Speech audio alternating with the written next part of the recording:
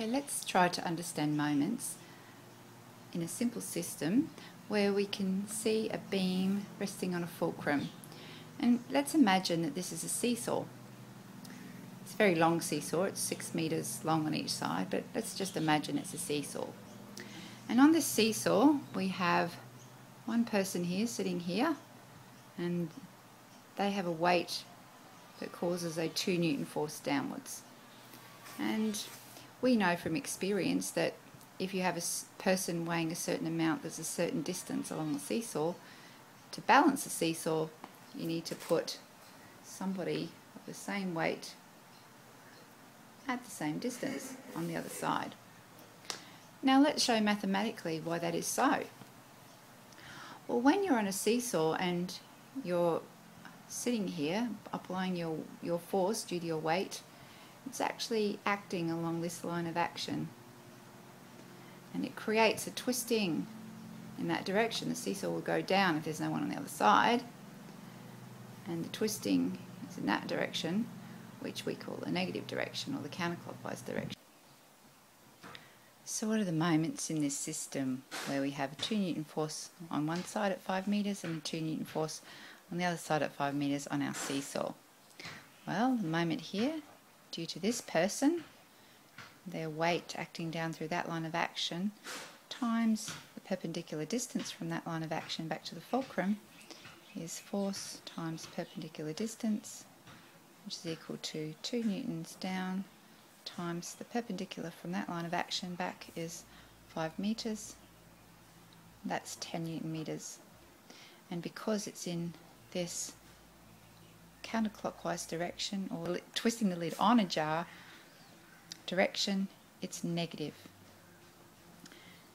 This one over here is the same. Moment is force times perpendicular distance, and here that's 2 newtons times, that's the line of action going down there, this person's weight pushing straight down, and the distance back to the fulcrum of the seesaw is 5 meters. So that's 10 Newton meters. So we can see, and that, is in the positive direction because it's in the counterclockwise direction. See, it's going round that way, and that's the twisting a jar lid off direction, which is positive. Okay, so we can see this seesaw is balanced. Now what would happen if this person here moves in on the seesaw? Well, if you remember from your experience in a seesaw, when a person moves in, well, you try and work it out from either your experience or try and work out by moments. Well, what would happen is if that person moved in, the perpendicular distance now is smaller, and so the overall moment due to this downward force would be smaller, and so it would be the moment in the negative direction would be less than the moment in the positive direction, and so this side would go up and this person would go down. So you know, if you move in on a seesaw, your side goes up. If you move out on a seesaw, your side goes down, because going out increases your moment and going in decreases your moment. Alright, so let's say that person does move in. I'm going to draw it here on this system here. 2 newtons. We've still got this other person here over at 2 newtons.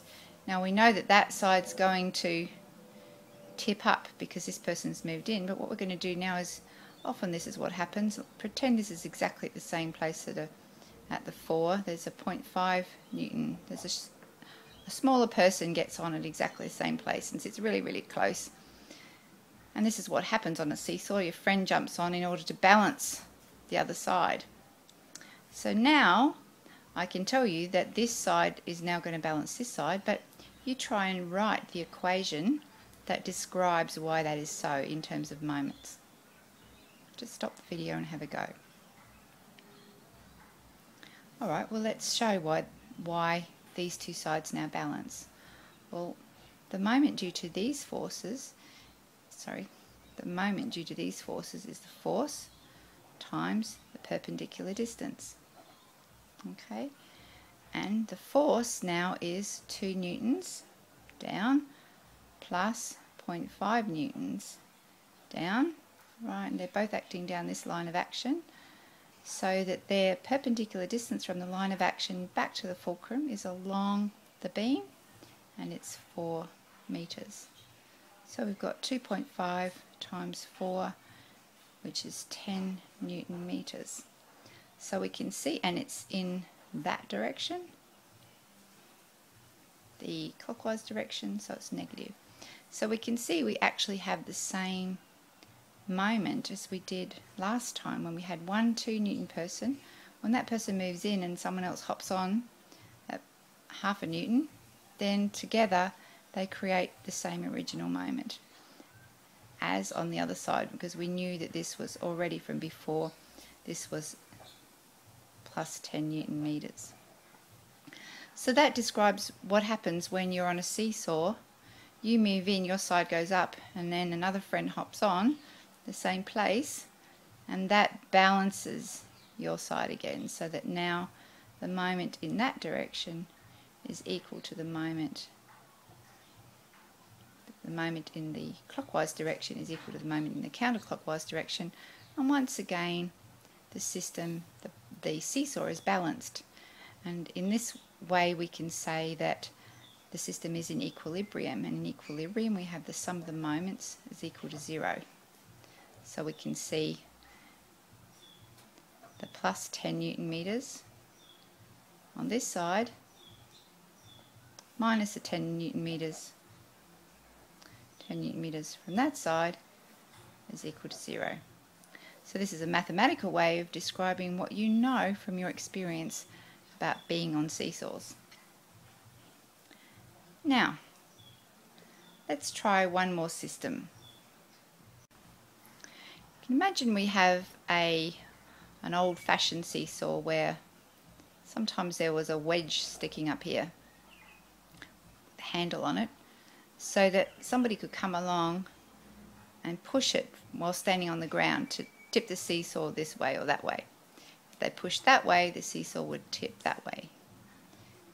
Okay, and let's put our couple of people on here as before, our 2 and our 0.5 Newton people here, and let's put our 2 Newton person on over here, and now let's have maybe a parent pushing here with a 1 Newton force in that direction at a distance of 1 from the fulcrum.